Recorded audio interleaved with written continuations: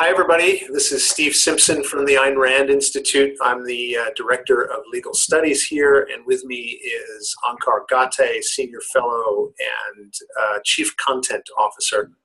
Onkar? Hi, Steve. Can you hear me? Yeah, I can hear you fine. Okay, good. So we're here to do a video for New Ideal, and essentially the broad topic here is free speech. And so what I want to do is just set a little bit of context, but we're going to talk about an article that we've both read recently that's made the rounds, at least on my Facebook feed, from the New York Times, that is a really interesting article written by a philosophy professor about the subject of free speech. But I'll get into that in a minute. But let me just set up the context a little bit first. As everybody, I think, who's not living in a cave knows, there's a big debate in America and, frankly, in many Western countries about free speech, what it means, what censorship means, whether the government is imposing on free speech, and whether other people are as well. A lot of the discussion about this has focused on, I would say, two areas, really. One is college campuses, because there's all kinds of disputes on college campuses today about offensive speech, about what sort of speakers college campuses should allow on campus, and that whether or not when a college campus, say, or an administration doesn't allow somebody to speak, whether that's a violation of somebody's right to free speech. So there's a big debate about the nature of free speech, I would put it, on college campus. More recently, we've seen that same kind of debate come up around, I would put it as social media, although I think media in general. But the specific example that I'm thinking about, or the phenomenon, is people criticizing social media, Facebook and YouTube are the big ones, for allegedly censoring people's views, and for allegedly restricting conservative views typically. And a lot of people equate this with censorship. So there's a big debate about this. And we have a very different view of that issue, which we'll bring out in the course of the discussion. But a lot of what I'm seeing in response to this argument that, say, college campuses should allow all speakers and that that's an issue of free speech if they don't, is there's kind of a pushback that I've seen from a lot of academics and others, and other intellectuals, making the argument that it's not a violation of anybody's free speech of a college. Often I think it's whether it's public or private, although we can discuss that. But certainly in the context of a private university, not allowing certain people to express their views on campus, that's not a violation of anybody's right to free speech. I haven't seen people coming to the defense of Facebook as much as they should, although we have done that, in saying that if Facebook restricts somebody's or restricts speech on their platform, that's not a violation of anybody's right to free speech. And these articles and these arguments are interesting. They raise some good points. They make a lot of mistakes, and what we want to do today is talk about one in particular that I alluded to a moment ago, which was published by the New York Times in June, so June 25th, 2018, and the title of the article is "The Ignorant Do Not Have a Right to an Audience," and it's written by a philosophy professor by the name of Bryan Van Norden. He teaches at Yale and Vassar, among other places. And his article, as I said, is very interesting. It's interesting for a couple of reasons. One, as the title suggests, his position that the ignorant do not have a right to an audience, I would put it as no one has a right to an audience, although we can bring out what he means by that. But he makes some really interesting points. And one of the points he makes is that we have to make a distinction between the idea of censoring someone's speech, which is something, although he doesn't really put it this way, it's something that only government can do, and not giving somebody an audience or a platform from which to speak, which is not the same thing as censorship. And that's a good point that he makes. He makes a lot of wrong-headed points in the article, and I'll summarize it in a minute. One of the reasons I think it's interesting, or actually two reasons I think this article is interesting. One is, if we as supporters of free speech really want to convince people to be in favor of free speech, we have to be able to answer arguments such as the arguments that this guy is making, that this philosopher is making. Another reason that it's interesting is, at least as I said before, on my Facebook page, I think a lot of people read what he's saying as embracing what I've heard people say or describe as a culture of censorship. which I don't quite think is right. I think there's many things wrong with his argument, and you could get to censorship if you followed a lot of the arguments he makes, but I don't think that's what people are reacting to. I think a lot of people do believe today, a lot of really, generally bright people who want to support free speech, that if colleges say, or Facebook or social media restricts what people can say, that somehow threatens freedom of speech, which is really wrong-headed perspective. So, but Onkar, do you want to say anything before I summarize the article? I'll just say one thing. So I think it's you put it something like, our view is that only the government can censor. So and if you think about the First Amendment, it's directed against government. Government does not have the power. I think that's really important. And there's a way you can read the article, and we'll talk about this more after you summarize it, where he's making that distinction between what a government can and cannot do and what it should be prohibited from doing, right, and how to think about private institutions. But the article doesn't put it in those terms. So you could read it like that, but there's a way in which you could read it as deliberately confusing that issue. Right. And so I could see someone who thinks that this is it's somehow casting doubt or muddying the waters about the nature of free speech, or someone reading and saying, yeah, this is an important distinction in thinking about free speech. You can sort of take either from the article. Yeah, no, that's definitely true. And I have to say, the first time I read it, I read it very quickly, and I thought, oh, this guy's making some good points and people are attacking him for his good points. Then when I really read it closely, I thought, okay, it's way more mixed. Yeah. And it's true, you could see him as either mistakenly or deliberately muddying the waters. And I would say deliberately in some ways, and we can talk about that. Yeah. But one of the lessons to take away from this discussion ultimately is you really have to be clear. You have to read things carefully to understand what people are saying. A quick read on Facebook is not the best way to do things, no matter what, you end up focusing on things out of context. So a clear reading or a careful reading of articles and arguments like this is really important if we want to understand free speech. But let me, without further ado, why don't I dive in and I'll just summarize the article. And I don't know if I said this already, but we'll link to the article in the notes to the video or on New Ideal, where we have the intro to this video. So viewers might want to just go read the article first and then come back and watch the video, but that's up to you. We'll summarize it. But it's definitely, it's worthwhile to read the entire article because it's a really interesting argument, I think, and just a good example of why a careful reading of arguments is absolutely essential. All right, so let me summarize this. I'm going to do it relatively briefly and kind of hit it on a point-by-point basis. As we discuss it, more will come out. As I said, this is not a substitute for reading the article. But anyway, he starts off with, and I would put his opening point as the popular view that listening to ignorant views or all sides of an issue is actually wrong. And he introduces this by starting off with two examples. He uses Ann Coulter and Jordan Peterson. The examples in themselves don't matter. We can discuss that. But his basic point is, essentially, people often make really stupid and ignorant arguments. And although there's this popular view that we should listen to all sides, he's challenging that popular view. And he thinks, in fact, that it's not necessarily a good thing to listen to all sides of an argument, or at least that we ought to be skeptical and not always support all sides. He attributes this view, this popular view, that we ought to always listen to all sides, or that everybody has some value to contribute to a debate, to John Stuart Mill. So he takes Mill's argument to task.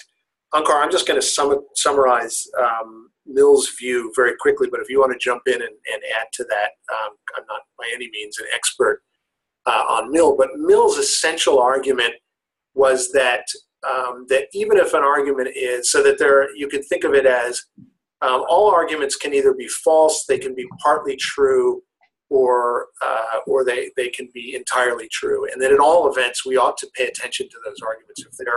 If they're entirely true and we dismiss them, then we're missing the truth that they have to offer. If they're partly true, we gain from debating with people about whether they're true or not. And sort of, as I think Mill puts it, as the clash of truth and falsity is a good way to learn. If they're false, we lose the ability to understand a false argument, and in analyzing a false argument, we can learn things even from false arguments. And I would put that as, I mean, this is not the author speaking here, but I think there's a lot of truth to what Mill is talking about, although it doesn't really get to the issue of freedom of speech versus censorship.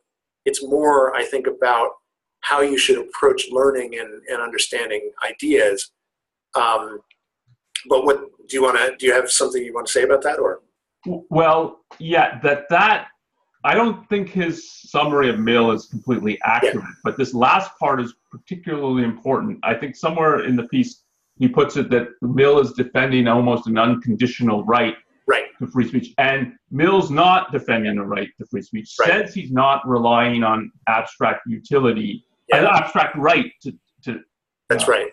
To establish his argument. He's relying on the principle of utility, which is a very different principle. So I wouldn't put it in the language of rights, and Mill doesn't. And what is also important, I think, in reading Mill, he's blending together, and I think this is a massive error, but he's blending together moral issues about when you would morally sanction or walk away, not sanction, say, I'm not going to deal with this person because of his and what government can and cannot do and can and cannot control. And Mill's putting all that together because he's just looking at it from the perspective of what is beneficial or harmful to society.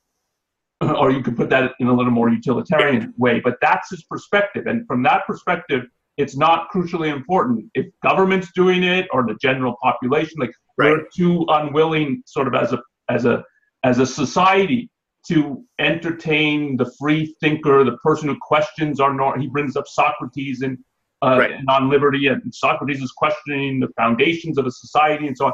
And he's talking about so Socrates obviously was put to death in the end for this. So that's a political and government, but it's also like, what should the society's attitude be towards Socrates? Should we shun him? And Mill's putting all that together, and I don't think. Yeah, and I would add to that, but I want to get your perspective on this. And again, this is a digression from the article for a minute.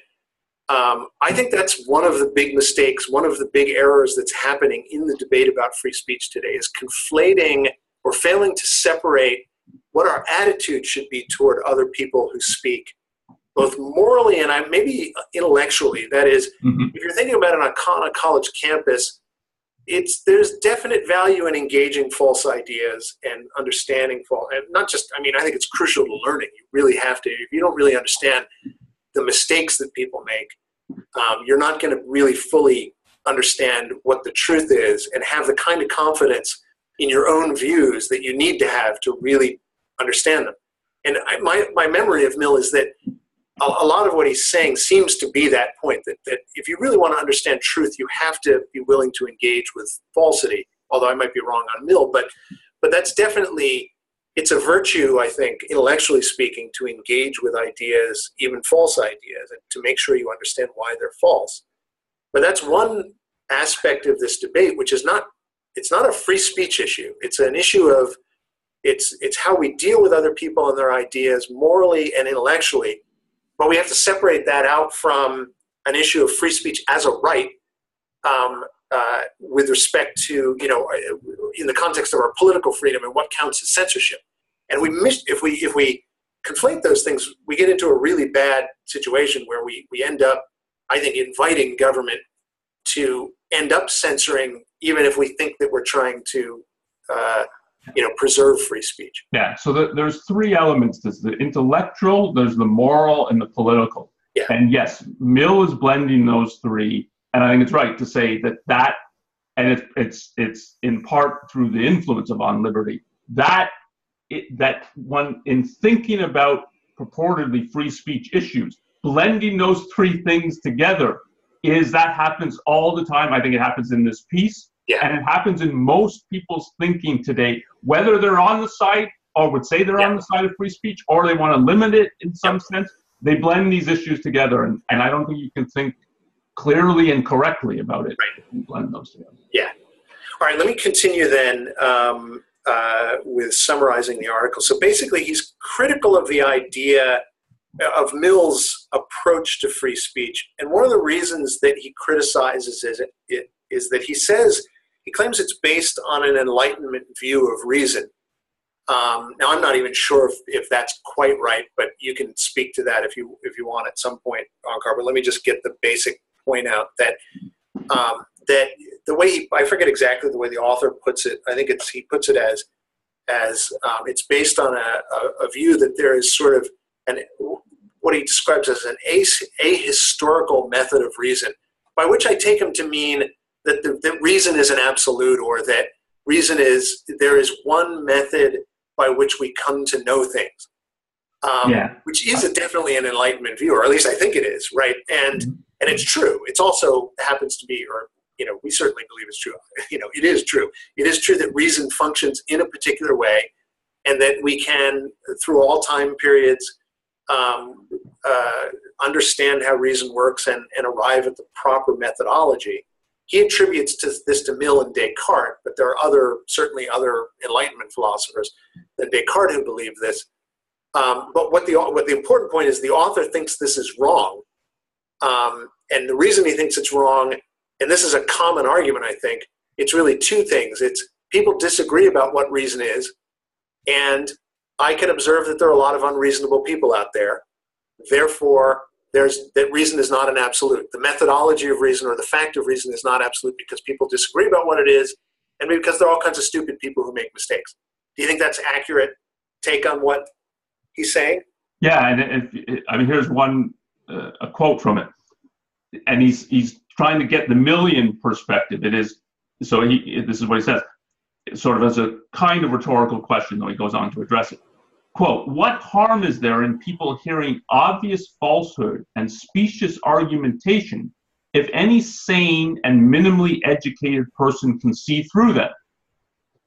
The problem, though, is that humans are not rational in the way Mill assumes. I wish it were self-evident to everyone that we should not discriminate against people based on their sexual orientation, but the current Vice President of the United States does not agree. And then he gives, close quote, and he gives another example of that. So there's no, he uses reason as ahistorical, but he puts it as universal, and that's the sense in which it's an absolute. There's a method that for a human being to engage in order to reach knowledge. But that's naive, and one of the things he gives as evidence for that is, well, Mill and Descartes disagree about the nature of reason. Right. And then most people either don't or are unable to follow rational method, even if there was a universal.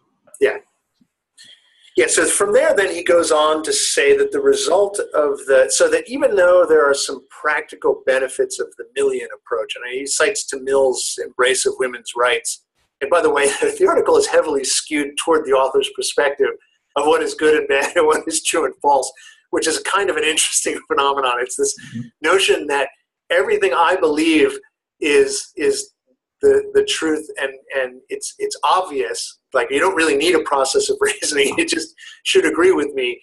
But I mean, I think at least you can take the guy's points and his argument. I think you can separate that out, and still make his argument or some aspect of his argument. But I find that interesting. But maybe that's worth talking about.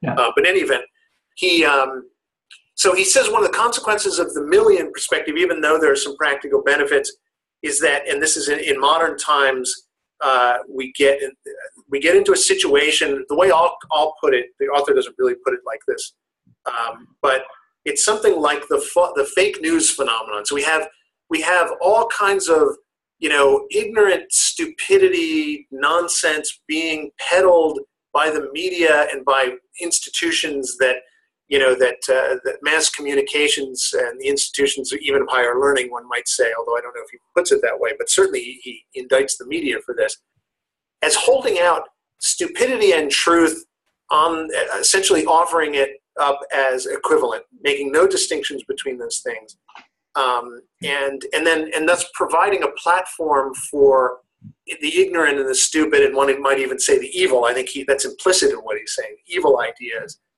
and offering no distinction between the two. And now it's a little unclear whether I think part of his view, his critique of that is that ultimately leads people, the Millian view, if you take the Millian view to be all ideas are equally valid or legitimate, and you don't make any distinction among the truth or the goodness of ideas, the falsity or the morality of ideas or immorality, that you end up giving a platform to evil, ignorant ideas, and in essence sanction them as proper or as within the realm of civilized discourse, and that promotes ignorance and that promotes stupidity and even can promote evil. Why don't I pause there and see if you have anything to offer that? Yeah, I would say it's to get fully why he's bringing up Mill, and then so when he gets to sort of his view, he starts it off by quoting now, however, our situation is very different from that of Mill, close quote. And so what's the difference? Yeah. So if you go back to what he was put it as, Mill's view is about harm. So what harm does evil ideas do? Because they bring significant benefits, Mill thinks. Sorry, not evil, but that you have to engage with things that you disagree with and that you might think are wrong and even evil. That it's important that happen because it leads to people having a much clearer grasp of the truth, right? And it not being transformed into dogma. So you know the reasons for why you think what you think is true. You know the reasons for why what you think is wrong, and what you think is evil, and that's important. And there's an element of truth, I think, to that perspective. I don't think it's fully true the way Mill articulates it. But so the flip side is, what harm will the falsehoods and evil ideas do? Well, if people can reason about them and think about them, they won't be prey to them in the way, and that's kind of the Enlightenment optimistic view, that people have reason, they can exercise it, and if they do, and if they're free to do it, they'll come to see what's right, and they won't get necessarily everything correct, and it's not automatic, but the process and the trend is towards grasping what's true. And that's what he's throwing doubt on, and takes the sort of the current environment that people can't distinguish between what's true and what's not. So wrong and evil ideas can be a lot more influential and therefore harmful than you might think, or that a million might think. So no too optimistic. And then I think there's another element to it. So you can put it in terms of the fake news and the media, but there's a way, I think, which it's a stand-in for capitalism. Yeah. And that's, I mean, he definitely gets into that because when he talks about institutions. Yeah. And even the media. So it's not that the media sort of is bankrupt intellectually. It's the media, so quoting, the media are motivated primarily by getting the largest audience possible, close quote. And that's sort of getting to the view, well, they want to make profits. And we all know that's a corrupt motivation and will corrupt things. So it's a wider critique, I think, at least implicitly. But let me summarize the rest of it, because that's an important point that I think we really want to focus on. But so he goes on then to say, so I mean, if his point then is that if we take the Millian perspective, we're going to fail to treat ignorant and evil ideas as ignorant and evil. Now I think that's the best reading of what he's saying, that we have to make a distinction between truth and falsity, good and bad, although that's probably giving him a little bit too much. But going on from there, he then says the answer is not to suppress those ideas, although I don't think he's really clear about who would be doing the suppressing, and he seems to be against violence. So he says, although I found this really interesting, and it's wrong to use violence against them, but the reasons he gives for that is it's impractical because all you end up doing is turning those people into martyrs. Now, he does say that it's immoral, but at one point he says it's immoral because the result would be kind of terror tactics. It would be widespread terror, which is true. I mean, if the government really tried to stamp out false speech. It would have to go on a terror rampage. I mean, you would get what you get in communist countries or theocracies. They would have to start murdering people. That's the only way to stamp out any kind of thinking or ideas. So he's right about that. But at one point, he basically says, and we also don't want to turn these people into martyrs, which, I mean, that's not entirely wrong. Like, you can see that in history. And that happened to, I think, Hitler and many of Hitler's, allies in Nazi Germany, that when they ended up being jailed, they came out and they were actually martyrs. But there's a better argument against jailing people for their ideas than that we're going to end up turning into martyrs. That's stated as he states it. It's a pretty pragmatic argument. But in any event, so we shouldn't suppress those ideas. We shouldn't use violence against them. Instead, and this is a quote, he says we should distinguish between, quote, free speech and just access. And then he goes on to talk about the institutions that are the gatekeepers of, as he puts it, the gatekeepers of communications and mass communications, like the media. And he says they have a fiduciary responsibility. I'm not quoting here, I'm summarizing, to only publish or promote true ideas, or to publish or promote what he would consider to be good ideas, and that sponsoring ignorant ideas isn't just admirable open-mindedness, but amounts to giving support to stupidity, and you might even say evil, that it basically supports evil ideas. And I mean, this is part of what I think there's grains of truth in what he's saying. You definitely have to make a distinction between free speech and a person's ability to get an audience, or anybody else's decision to provide them with the means or mechanisms of free speech. So it's not a denial of your free speech if a university refuses to allow you to speak, or if a broadcasting company or network refuses to take you on as a guest or give you a platform. And we have to make that distinction. But the way he talks about that is interesting. But let me just get to the sort of takeaway.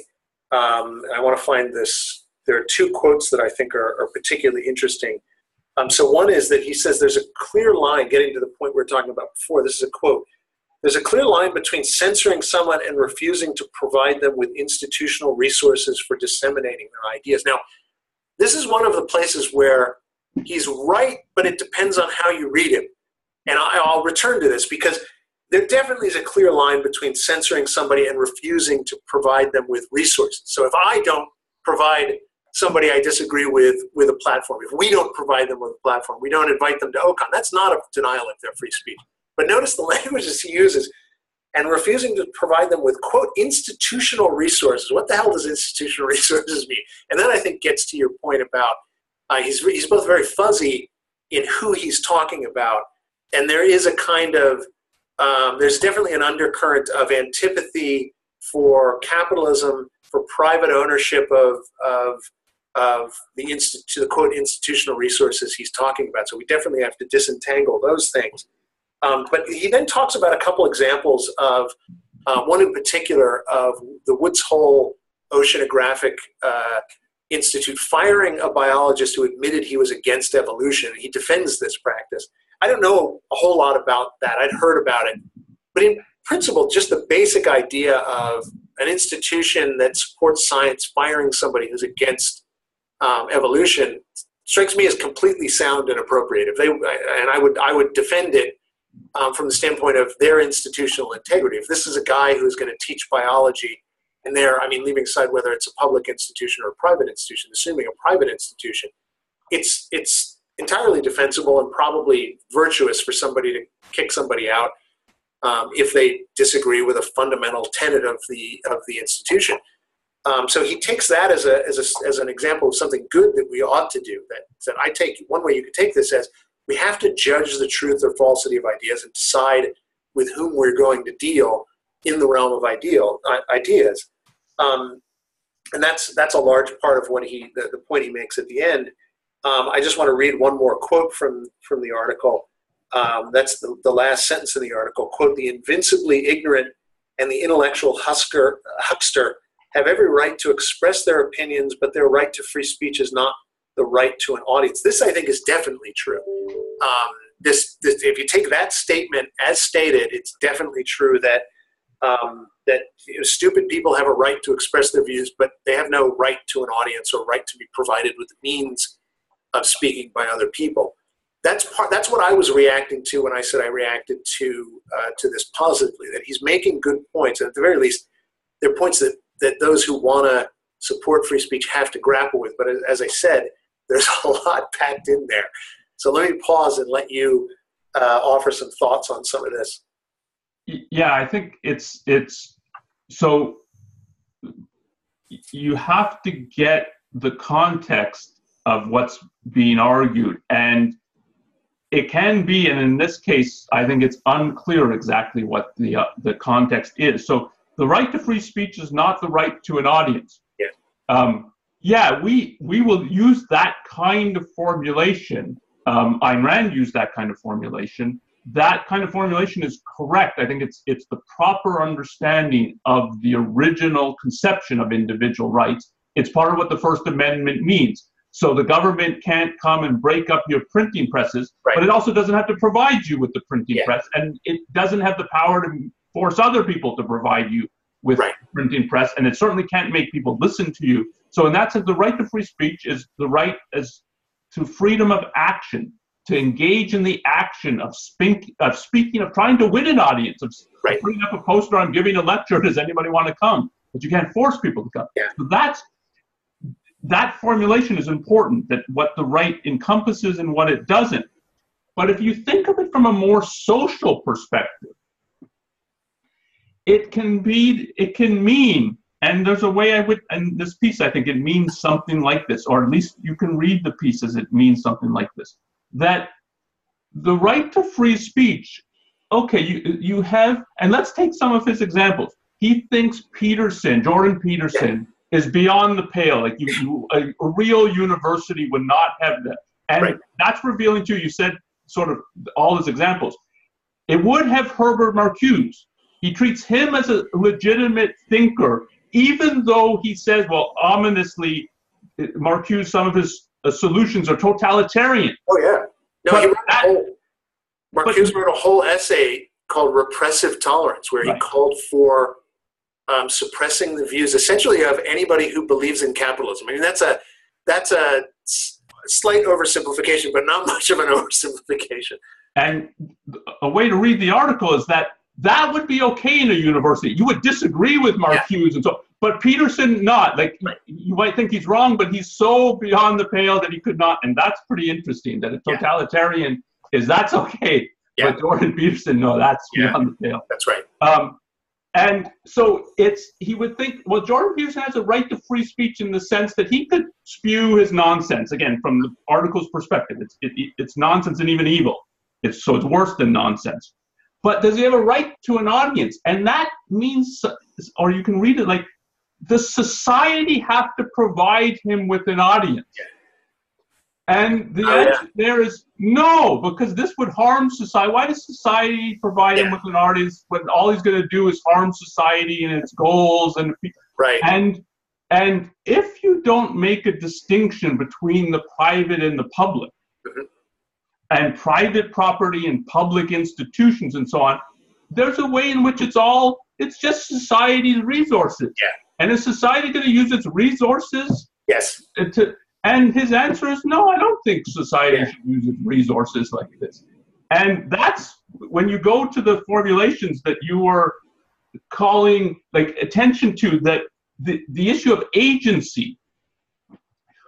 When he's talking about Mill or Peterson, it's clear who the agent is. Mill says this, Peterson says that. So this is to read a little more of what you wrote. So he says, of what you quoted before, he says, instead, so I'm quoting, instead, I suggest that we could take a big step forward by distinguishing free speech from just access.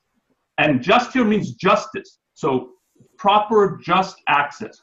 He quoted that, but then notice what's after that.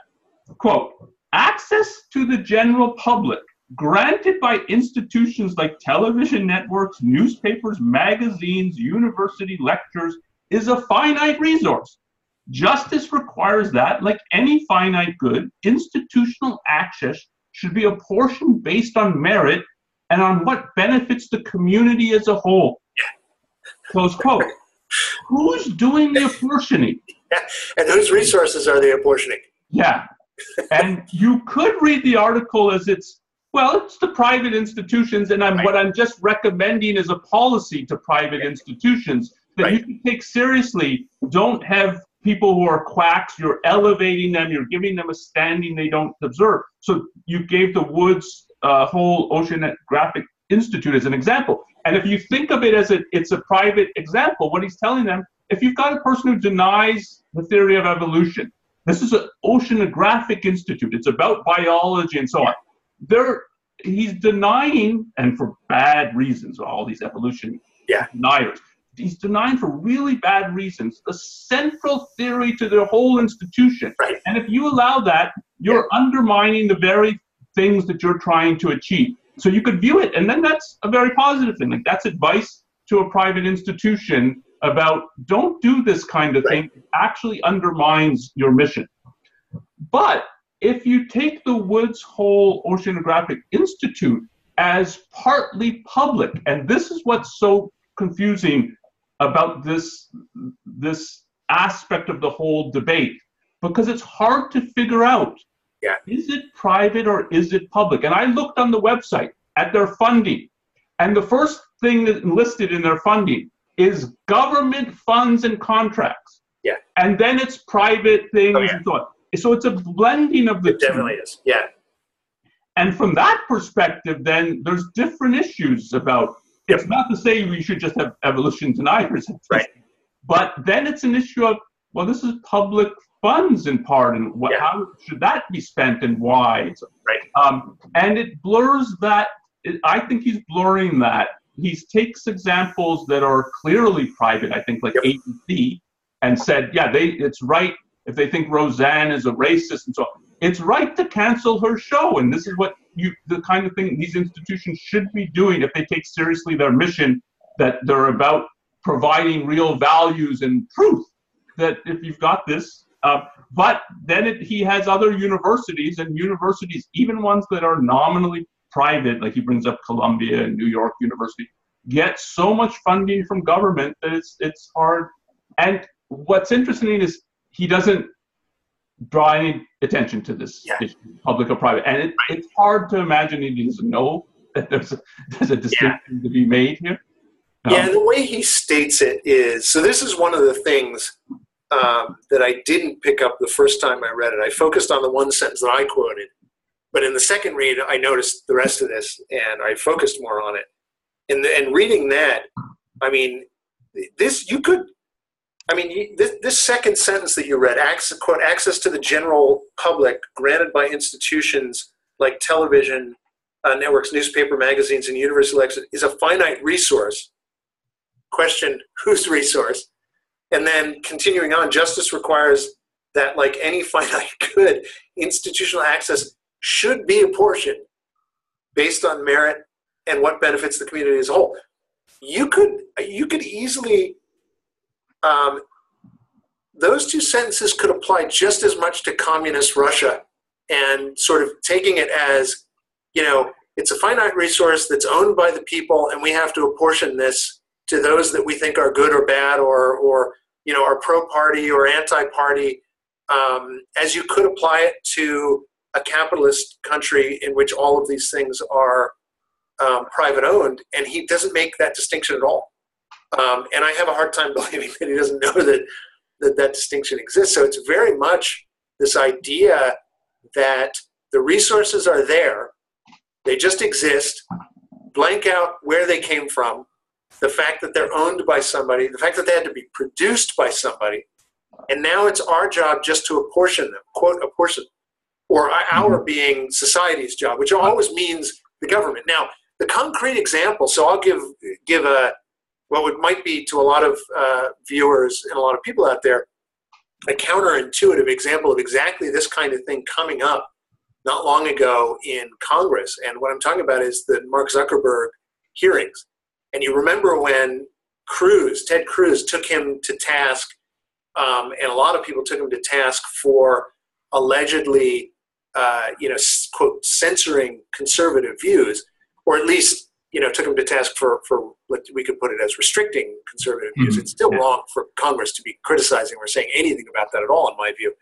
But even assuming that Facebook is doing that, and I'm not at all convinced they are doing it, but even assuming they're doing it, I found one of the things I found odious about that is, who the hell built this thing, and where do you, Ted Cruz, or anybody in Congress, get off telling Mark Zuckerberg how he should manage a platform and a company that he built? He created this thing, and a lot of people working with him, all very smart people, all working really hard to produce something that clearly Ted Cruz thinks is a value.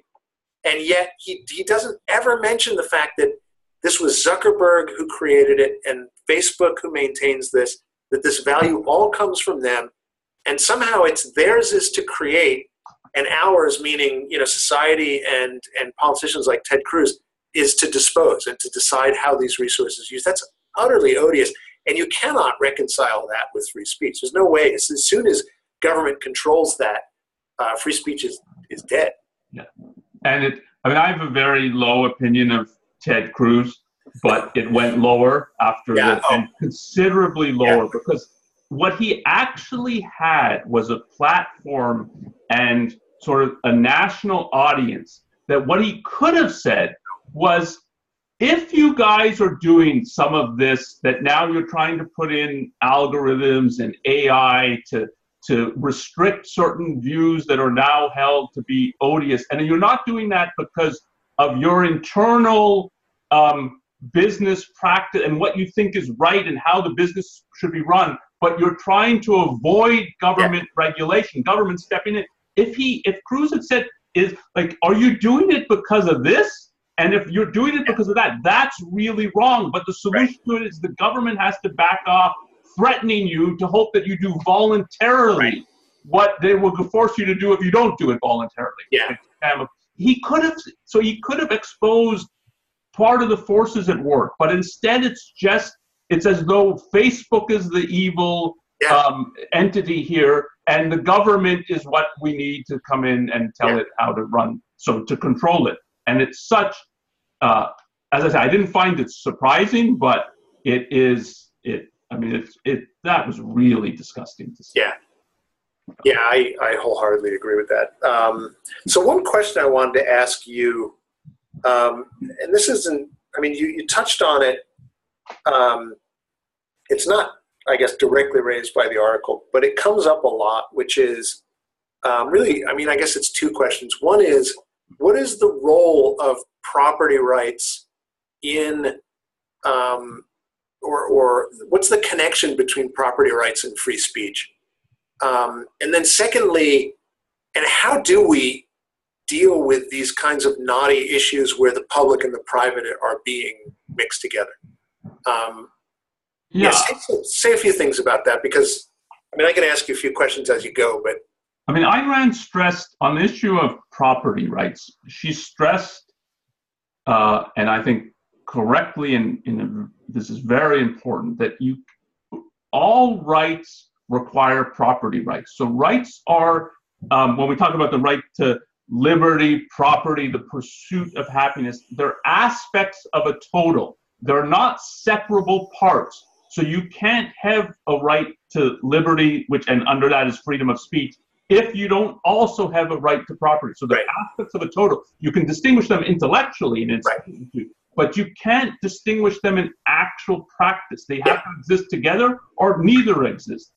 And so if you don't have control, to take the simple kind of example, if you don't have control of a printing press, you may have the right to print, to speak, have newspapers, but if you can't control the very means by which you would do that, or if you can't have a classroom, you can't have a microphone, you can't build a studio, you don't have access to the internet, that is, you're not allowed to purchase it, and the government will come and shut you down. So that is all, it's interference with your property, but it's directed at your ability to speak. So every right to exercise it has a crucial material component, which means your actions in the world. And that's what property rights protect. They say, this is your property. You get to decide how to use it. nobody can interfere, nobody can control, no one can prohibit you. So if you've got a printing press, you can print what you want.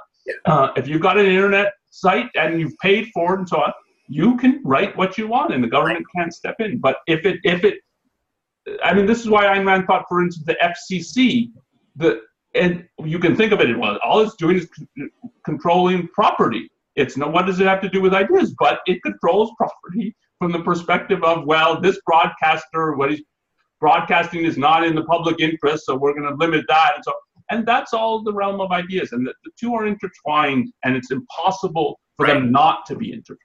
Yeah, and part of what I think people miss is the freedom of speech means the freedom not to speak, not to support views that you disagree with, not only not to support them intellectually or morally, right, by sanction, by saying they're good, but to withdraw material support to them as well. And if you don't have that right, you don't really have intellectual freedom. And part of the problem, or one of the big problems of ignoring the role of private property in this, is that if you come to believe, as sort of Cruz did with Facebook, that Facebook is censoring people's speech, or that refusing a platform, let's take a private college, refusing a platform to certain kinds of ideas, if that's censorship, the government has an obligation to step in and stop it. And you have no right to use your own property, which means you don't ultimately have the right to free speech. So it achieves exactly the opposite of what people purport to want it to achieve. Now, whether they really are being honest about this, I'm skeptical. I don't think that Cruz is I think Cruz wants to control Facebook. And I think a lot of other politicians do. I think all the politicians in that hearing did. So it's not just, Republicans, certainly. It's on both sides of the political divide. I don't think there's anybody in politics today that really gets this. But that's the mistake. And people make it innocently sometimes. I think a lot of people who are criticizing what's happening on college, and even to some extent Facebook and social media, they're making an innocent mistake. They don't get this connection. But they will end up, handing free speech over to its adversaries if they don't make this crystal clear. All right, sorry, go ahead. Do you want to say something? Yeah, I was just going to say, and this is why the issue of threats and government threats is so important, because it's part of the way that it blurs people's understanding of. It's radically different if Facebook, that the action's the same. So let's just say, for the sake of argument, Facebook is restricting certain posts based on content. It's radically different if they're doing that because the government is threatening that if you don't do this, we're going to impose controls, versus Facebook's thinking by its own internal operations, this content we don't think is good. It should not have the visibility on our platform that it currently has, so we're going to restrict it. The one is an exercise of free speech, and the other is a violation of Facebook's free speech. But because the threats are in the background and the action nominally is the same, they're just restricting certain things, people can think, well, they can treat those two things as the same, and they're radically different. Yeah, that's a really important point, because so my observation of what's happened with, social media, particularly Facebook, a little bit YouTube, is that when they first started, let's say, screening content, and if you remember what instigated all that, what caused it was complaints by advertisers that their advertisements were appearing on essentially white supremacist videos or clearly racist videos. And so if I'm Toyota, I don't want, like, if you watch YouTube and these things just pop up and it's an algorithm that controls this, I'd be pretty pissed off if my video, if my advertisement popped up on a Richard Spencer video. And so they complained to YouTube, and YouTube and all of social media now says, yeah, actually this is a problem. We have to deal with this. And it's a hard problem, because so you have all kinds of different kinds of videos. They do all sorts of different things. So there's a big difference between a rap video on one hand and a Richard Spencer video, or a really racist video on the other. Right. You can object to a rap video, but I don't think it's quite the same thing. And there are all kinds of advertisers that would be fine. I don't care if my products are being advertised on a rap video that uses harsh language or whatever versus real, racism. So how they solve this is a difficult thing. And I'm very sympathetic to them, even if they're making mistakes, even if they're, Dave Rubin thinks that they're essentially discriminating against him. And I think there's some truth to that. So I'm sympathetic to him. But at the same time, it's hard. It's hard to do this. And if I can't figure out how to do it, I'm not going to second guess the people who can. Yeah. But what we've moved from there, and I'll pause in a minute but I mean, that was the first stage. And I think Facebook and all these guys were trying hard. Let's figure out how to deal with this.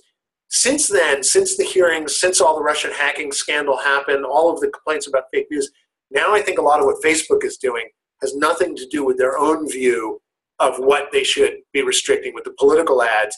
I think it has everything to do with the public pressure, and really it's the threat of regulation, not only direct regulation in the form of, say, campaign finance laws, but antitrust actions. I really think they're not any longer operating on their own independent judgment. Yeah, and public pressure, again, is I mean, if one tries to use it as a technical term, it's a package deal, because public pressure could mean people say and actually are quitting Facebook because of what they're doing, versus they're clamoring for controls and regulations on Facebook. And you can call that public pressure, but that's, again, the threat of force, and that's a threat to violate Facebook's freedom of speech and YouTube's freedom of speech, versus, yes, it's perfect. If you think the way Facebook is operating, or YouTube, and if Dave Rubin, I mean, he's gone to some other platforms as well. He uses Patreon, because if you don't like how it, and he will say this, like, it's a private company and they can do what they want. I'm going somewhere else. And that, you can call that public pressure, saying, well, we're using a different platform, and this is what you're going to do, versus we're going to put the government on you and you can no longer use your own judgment. Those are, again, very different. Yeah. So let's talk a little bit about the knotty issue of what, how to think about, I guess, the mixture of public and private, or really fully public institutions. And I mean, Woods Hole is a good example, in part because they get government funding, but the quintessential example is the public university, and how to think about free speech in that context.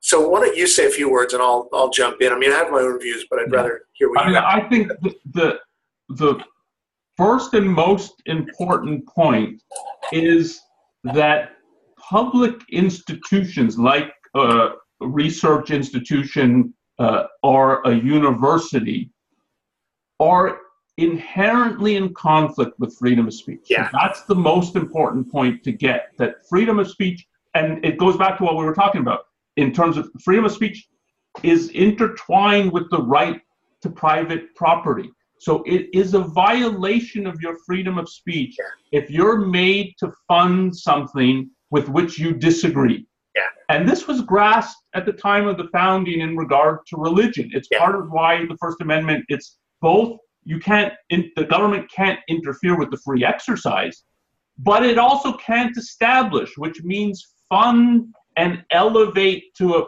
a standing that other churches and religious institutions would not have, because we're pouring public money into this one, whether it's the Anglican Church, it doesn't matter what, if that's a violation of people's religious freedom. And the wider point is that if you do that in the realm of ideas, if you prop up a university and say, this is a state university, we're pouring funds into it, you're propping up one institution that conveys ideas, and you're using money from other people who might go to other institutions and who might disagree with what this institution is doing and what it's doing in the realm of ideas, and you're making people fund it. That's a violation, not here of their religious freedom, but as we would put it, of their intellectual freedom, but that includes their freedom of speech. You're making them pay for the expression of ideas with which they disagree. Right. And if you take freedom of speech seriously, part of taking it seriously is it's a moral responsibility to support the things that you agree with and not support the things that you disagree with. And if you take that freedom away from people, they can't do what they have a moral responsibility to do. So that's the context, this fundamental context, I think, is crucial. You can't think about this issue if you don't grasp they're an inherent and irreconcilable conflict. Right. But having said that, if there's going to be public institutions, I think you have to take seriously that they're established for a reason, and that reason is spelled out in some kind of way. And that sets some guidelines for how they should operate. And you put people in charge of these institutions, and they have to oversee the basic direction of the institution. So if you have to take the Woods Hole Institute, it's an oceanographic institute. Presumably, it has a mission about studying the oceans and maintaining their sort of viability long term, or I don't know exactly what all their research is involved in.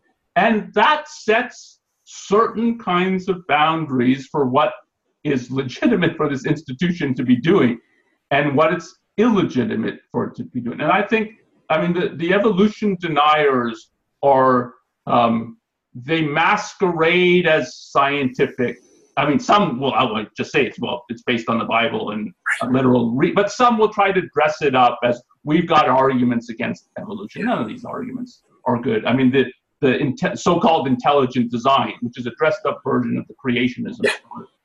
It's that kind of thing. And an institution that's dedicated to scientific research, even if it's public, if it's the people who are in charge of it say, like, this is way beyond the pale of what science is. And so this is not scientific research. This is not deployment of the scientific method and so on. They have to say, but sorry, you can't work here. I mean, otherwise, how could they function if they can't do that? Right. But it's nevertheless true that in doing that, it is a violation of people's intellectual freedom. Because the people who think, no, but you don't really understand science and so on, they have to fund this. Yes. But if there are such things, they have to be able to operate, and the people running them have to. It can't be, we have no opinion about it, we don't know what science is, we don't know what it means to study, we don't even know if there's oceans. So if you're an ocean denier, come and work here at the Oceanographic Institute. It can't be like that. Right. But so let's take an example of, so let's take Berkeley, because it's the center of a lot of these conflicts. UC Berkeley, and I know a bit about it because I did a talk at Onkar about it. And so you had both, in the 1960s, you had this thing called the free speech movement, which was anything but a free speech movement. It was really a mass civil disobedience movement around a ban on political activity on campus. And then in 2017, there were a number of incidents at Berkeley. Milo Yiannopoulos, there's a riot over Milo speaking there. And then later on, the university, I think out of legitimate concerns about security, had issues with allowing Ben Shapiro to speak there. And there was a big flap about that. Starting with the latter example, it doesn't seem right to me to say, I think it's just wrong to say Shapiro has a right to speak at UC Berkeley, and that if he's not allowed to speak, it's a violation of his. It can't be right to say he has a right to use even public resources. It makes, as you put it, there's an intractable conflict between his rights. He actually lives in California. He's a taxpayer in California. So he's funding a school that won't allow him to speak there or that he disagrees with. But then again, there are tons of other taxpayers in California that don't want Shapiro to speak. And then you have the administration that has to make sense of all of this stuff. It strikes me as incoherent to talk about a right for anybody to speak on a university campus, because if we do, it just does, it does damage to the whole idea of a right. A right means you are entitled to do this by virtue of the fact that you exist as a human being. You're entitled to take certain actions. So it can't be a right. And I always object when people talk about that as a right. So I guess, I gather, because you're nodding, you agree with me. But part of what I also want your thoughts on is, how does a university deal with this, or these kinds of conflicts? Or is there, are there really any principles by which a university can deal with these kinds of conflicts? I think there are some that and part of it is that these state or quasi-state universities, they do articulate sort of guidelines for how they function. And there is a real issue of, do they live up to those guidelines, and do they apply them consistently and impartially? And impartially here means in the sense that all the students, once they're enrolled in the university, and the faculty as well, that they have the same standing, so that it's not we say that we want vigorous debate, and so we want students to bring speakers to campus and so on. But this one group, we don't like anything they do. So you're not. You could. I mean, that's just it's an obvious bias where they're not living up to their. And I think the student who's at that university or a faculty member has a legitimate grounds of complaint that you say this is how the guidelines are. This is how it operates for other people. And this is why, like this example of Marcuse versus Peterson. If Marcuse is acceptable, Peterson is acceptable, and and one has a real gripe or grievance if it's, oh no, you can't bring Peterson to campus, but if Marcuse was still alive, oh yeah, we'd love him and we'd give him an honorary degree and so on. There's issues there in regard to that. But I think it's right what you said at the outset. It's not an issue about the right of a citizen to speak there. It's more, the issue is that insofar as there's these kinds of public property and institutions, they have to be run in as legitimate a way as possible and as transparent, I think, as well as possible. Because everybody's paying for this, it should be crystal clear to everybody, this is how it's working, this is how they make the decisions, this is why they make the decisions. And if you don't like how the public universities in your state are operating, you have recourse to that. You can change who you vote for. And in, school districts and so on, there's people who sit on the boards of various things so you have that kind of input, you can say, or that kind of say as a citizen, as a voter. And insofar as they're public, that's the kind of control that people have. But so you have a right to vote, but you don't have a right to speak on the campus if it really is against the policies. Yeah, and I take it the same basic approach would apply to public spaces like parks, let's say, and the kinds of places that, for better or worse, the government allocates for, public gatherings and public speech, like the National Mall you could think of as a good example of that. And many towns have spaces that they regularly allow people to speak on. And that, there's no right to speak there. There can't be a right to speak there. And then further, if we think about it in the context of like Charlottesville and a lot of these violent protests, there have to be rules of civilized behavior. There has to be a distinction made certainly between the use of force and speech, but you've said this many times to me, action and speech. So if you get a bunch of, it doesn't really matter who they are, but in Charlottesville, it was the white supremacists or the white nationalists showing up with football, helmets and baseball bats. And then they surround the statue and they're marching through the town. And then there's a counter protest by Antifa. That's not speech anymore. And even the marching aspect of it. So you could take a tamer example is Berkeley in the 60s. I don't was anywhere near the kind of, certainly not the violence that we saw at Charlottesville. But still, if you see the pictures of it, and I'll refer people, ultimately my talk will come out hopefully on video and people can watch it. But if you look at the pictures of Berkeley, it's students dressed in ties and everything, but it's clearly it's mass civil disobedience. And Ayn Rand talked about this, surrounding the cop car, essentially telling the university, if you don't accede to our demands, we're going to occupy the entire campus and we're going to shut down the campus. That is not speech. That is intimidation. That is lawlessness. That's kind of a threat. It's not an effort to talk to somebody. It's an effort to bully them into submission. And I think you could argue a little bit about the National Mall, so we could come back to that. But it's, again, if one thinks about public institutions and public property, they're instituted for a reason, which delimits their function. So, and this is a point Ayn Rand made about the Skokie March, that you don't have a right to clog up the streets. The streets, now, I don't think in the end streets should be public property, but if they're public property, which they are now, they're for people to get from point A to point B, not to gather so you can prevent other people from getting to point A to point B. So the minute that happens, and it's not an issue of the content of what their placards are. If they had no placards, if they had no viewpoints, it's just, we're going to camp out here for the next week because it's nice out here and we want some camping. The police should remove them and it's not, well, this is public property, so I have a right to be here just like anybody else. No, you have a right to drive your car from point A to point B on this road. You don't have a right to put up your tent on this road or to march on it. And that's, I think, so you brought up parks, but it's the same. Like, why are there parks? Well, we need green space for people to relax, walk their dog.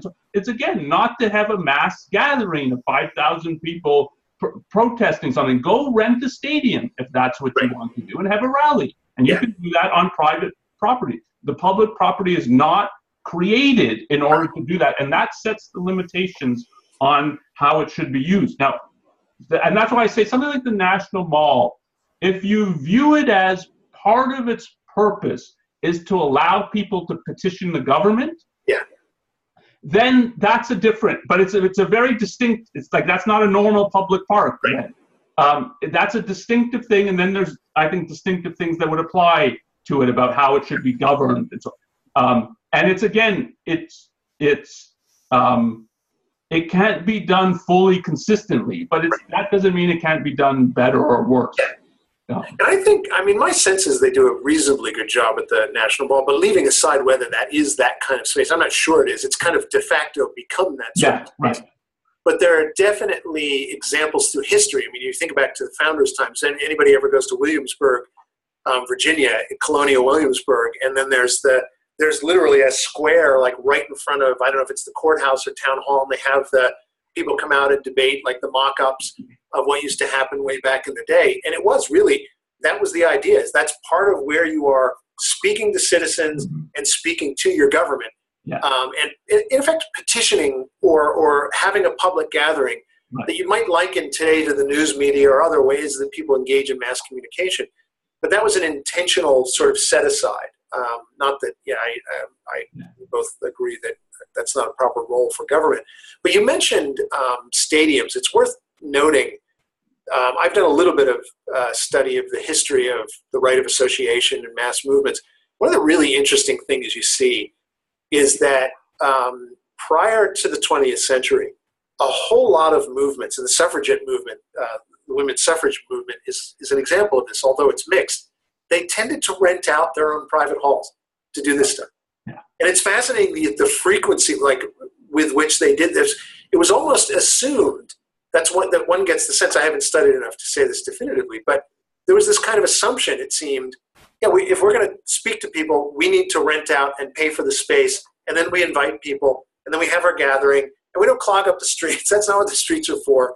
The government doesn't have an obligation to present us with, a forum. That, I think, changed very much during the civil rights period, and then during the sort of 60s protest period. It was really ingrained in people's minds that if you can't speak out on a public space, somehow free speech dies.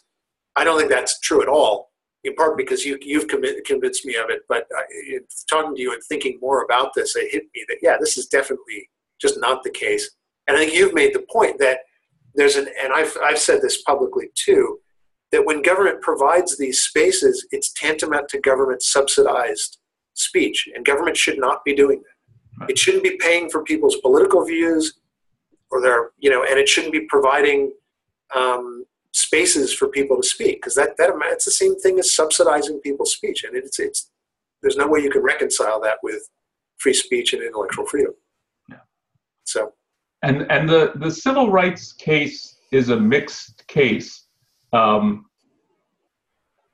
I think it's important that it's a mixed case and people can't sort of separate out the elements of the mixture, because in that case, it was massive government discrimination against Black. So it wasn't just that there's some private institution that separates, doesn't allow, let's just say it doesn't allow Blacks in at all, not just separates them in terms of where they can sit and so on. I think a private institution in a certain context has the right to do that. But the context for the civil rights is this is all backed by the government. And so they have a real profound grievance with the government. Yeah. And then there's the question of how do you petition the government? And if they have demonstrations outside of City Hall saying, we can't register to vote, we've got all these onerous requirements that we can't meet and so on. I have a lot of sympathy that you go, that not just rent out private things, and you go to the government building and say, we want to vote. These are people who want to vote. They're obviously of legal voting age, and they can't get registered to vote. But there's the blurring of that along with grievances against private institutions. So on. But the private institutions, they were able to operate under the cover of public law that was discriminatory. And so it's a complex case, and you can't. I have some sympathy for it, even though I don't always agree with the methods. There's a massive injustice that's different than what is going on now. Yeah, a state-sponsored injustice, and it's. And I've always, or not always, but I've come to think of what was happening in the South. I mean, this is pretty much the entire history of the South up until, I don't know, the 1960s, certainly, as it's very difficult to separate out the public from the private. And this was, frankly, if you look at legal history, it was a very difficult issue for the government to deal with, the federal government.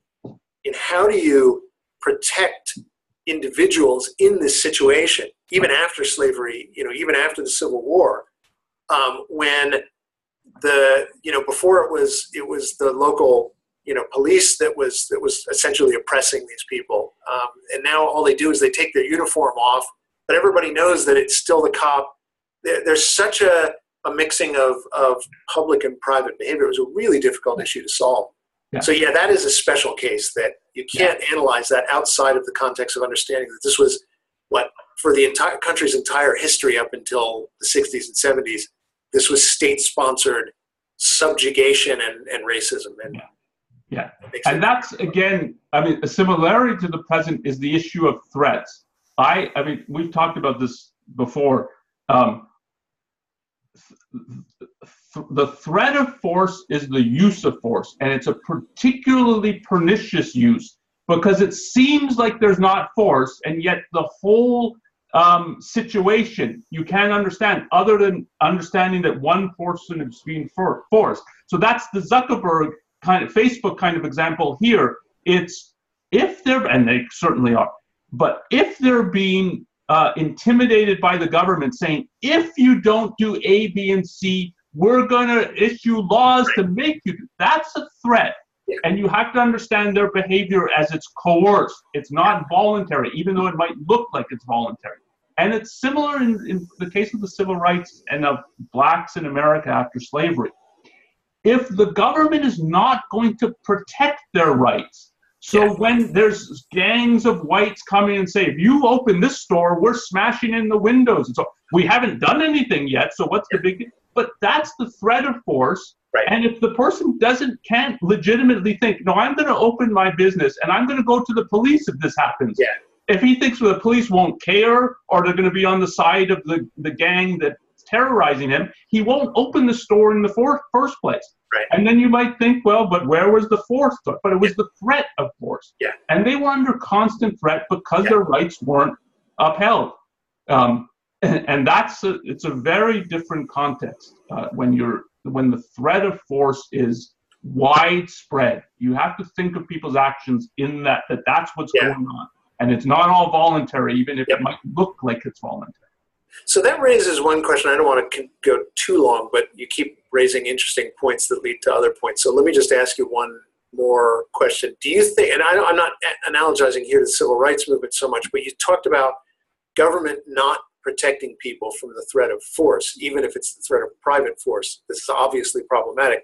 But the question is this a free speech issue? So that the obvious current example is Islamic totalitarians and their actual attacks on people worldwide. So Salman Rushdie, Theo Van Gogh, Danish cartoons, and then threats to certain people here in the U.S., South Park people, the Garland shooting, and others.